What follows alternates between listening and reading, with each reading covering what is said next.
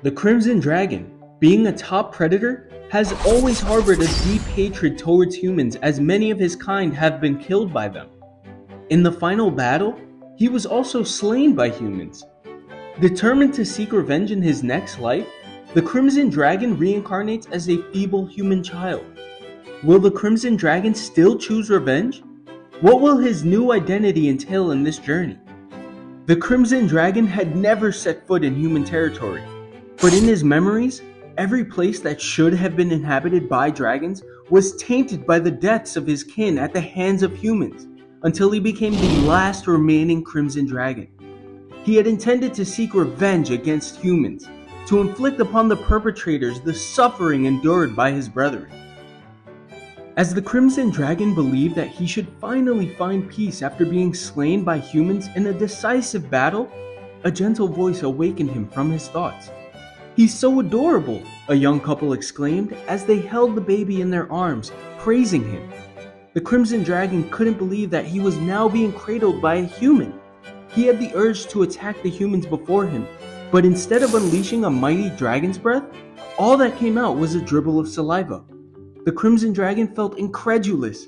He had somehow reincarnated as a human infant, and at that moment, he was being held by his own father. After being embraced and comforted by his mother, the Red Dragon learned his new name, Rey. He realized that he had been reborn with a new life. His determination for revenge was reignited. However, the limitations of his infant body left him feeling exhausted and weary. Rey's mother, Scarlet, had a gentle nature and showered the Crimson Dragon turned Rey with abundant love and affection. On the other hand, his father, Jake, was an adventurer who often took on the responsibility of protecting nearby farms from wild creatures. As Rey grew older each day, the residents around him became uneasy due to his crimson hair, fearing it was a curse. However, Rey believed it was a sign that remnants of his powers still resided within him. Scarlet was an extremely rare magic-based adventurer, and as a result, Rey was very confident in his own abilities. He believed that as a reincarnation of a red dragon, he should possess magic. However, at the age of 2, Rey underwent a magic aptitude test which revealed that he had no magical talent. Undeterred, Rey made the decision to learn swordsmanship from his father, Jake, with the goal of becoming a skilled swordsman. However, even after 2 years of training, Rey was still unable to defeat his father even once. His frail body prevented him from fully harnessing the power of the Crimson Dragon within him. With only a year left until the examination for the Knight Academy, Rey tirelessly practiced. His physical fitness had surpassed that of his peers, but his body control remained clumsy. Jake gifted Rey a sword and a magical puppet for practice.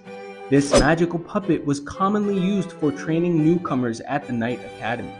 During a practice session in the back mountains, Rey met Amy, who warned him about the presence of magical creatures in the area at night. However, as they were returning to the village together, they were intercepted by Gary, Amy's brother, and his group. They insulted Rey, associating his red hair with evil and curses. Rey couldn't tolerate their disrespect towards his parents and got into a conflict with Gary.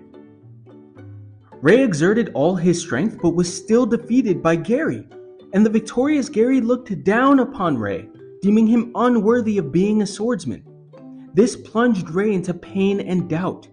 However, after Gary returned home, he discovered a dent in his armor.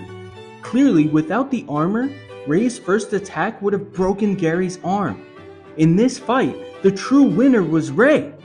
Will the setback Rey experienced halt his path to becoming stronger? Will he be able to showcase his true power as a Crimson Dragon? Stay tuned for our next exciting commentary.